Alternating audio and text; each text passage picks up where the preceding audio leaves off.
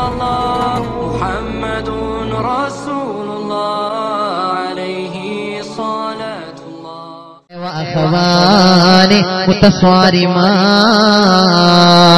wamra'atun batat wa zawjuha 'alayha sahid. നമസ്കാരം മുറിച്ചാണ് മേൽപോട്ട് ഉയരാത്ത മൂന്നാമത്തെ വിഭാഗം ആരാണെന്നറിയോ?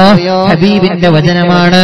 വംറഅതുൻ ബാതത്, രാത്രി കിടന്നുറങ്ങിയ പെണ്ണ്, വസൗജുഹാ അലൈഹാ സാഖിത്, അവളുടെ ഭർത്താവ് അവളോട് ദേഷ്യപ്പെട്ട നിലയിലാണ് അവൾ കിടന്നുറങ്ങിയത്.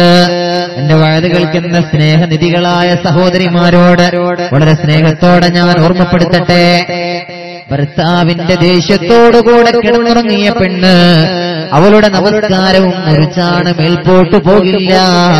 അവളുടെ നമസ്കാരവും അല്ലാഹുവിന് വേണ്ട, അല്ലാഹ്ക്ക് വേണ്ട. അവളുടെ നമസ്കാരവും പഠിച്ചവന് വേണ്ട.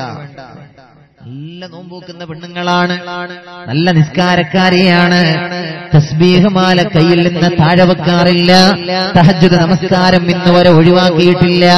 ഒരുപാട് നല്ല വിശേഷണങ്ങളുള്ള ഉമ്മയാണ്, പെങ്ങളാണ്, സഹോദരിയാണ്. പക്ഷേ ഭർത്താവിനോടുള്ള ഇടപഴകലിൽ, ഭർത്താവിനോടുള്ള സമീപനത്തിൽ ഒരിച്ചിരി പെശകാണ്. ഭർത്താവിനോട് നല്ല നിലക്ക് സംസാരിക്കാറില്ല. ഉമ്മ അതുമതി നിനക്ക് നരകം വാങ്ങിത്തരാൻ, അതും മതി പെങ്ങളെ നിന്റെ സ്വർഗത്തിന് വിലങ്ങതടിയാകാൻ ഹബീബിനോട് ചോദിച്ചിട്ടുണ്ട് ഒരു സ്വഹാബി വര്യൻ. യാ റസൂലല്ലാഹ്, നബിയേ എന്റെ ഭർത്താവിനെ കുറിച്ച് എന്താണ് അങ്ങേക്ക് പറയാനുള്ളത്? ഹബീബിന്റെ ഒരേ ഒരു മറുപടി ഉടനെ തന്നെ വന്നു. ഇമ്മാ ജന്നതുകി വ ഇമ്മാ നാറുകി, ഒന്നുകിൽ അവൻ നിന്റെ സ്വർഗമാണ് പെങ്ങളെ, വ ഇമ്മാ നാറുകി, അല്ലെങ്കിൽ അവൻ നിന്റെ നരകമാണ്.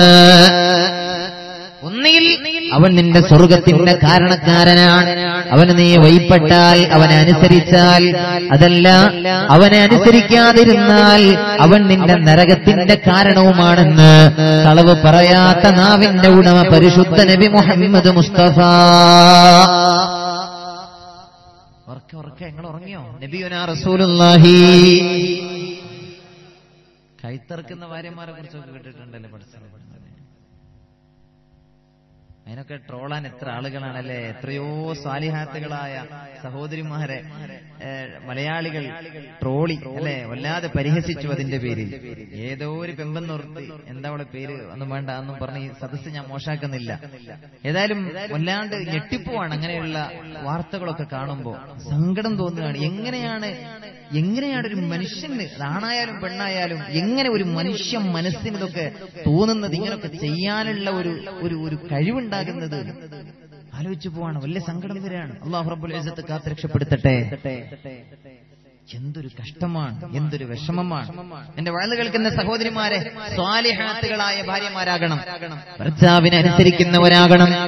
ചോദിച്ചിട്ടുണ്ട് സ്വഹാബത്ത് റളിയല്ലാഹു അൻഹും ഹബീബായ നബി തങ്ങളോട്, യാ റസൂലല്ലാഹ് വഇൻ കാന ലഹാ ളാലിമാ വഇൻ കാന ലഹാ ളാലിമാ,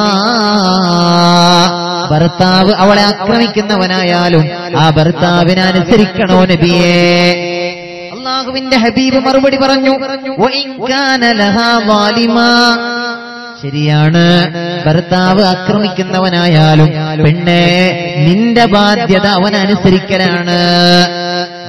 ആക്രമിച്ചതിനുള്ള കുറ്റം അതവൻ അള്ളാഹു കൊടുത്തോളും, അതിനുള്ള ശിക്ഷ പഠിച്ചവൻ കൊടുത്തോളും. പക്ഷേ ആക്രമിക്കുന്നവനായാലും നീ അവനെ ബഹുമാനിക്കണേ, നീ അവനെ ആദരിക്കണേ എന്ന് നബിയുനാ റസൂലുള്ളാഹി സ്വല്ലല്ലാഹു അലൈഹി വസല്ലം. La ilaha illallah Muhammadun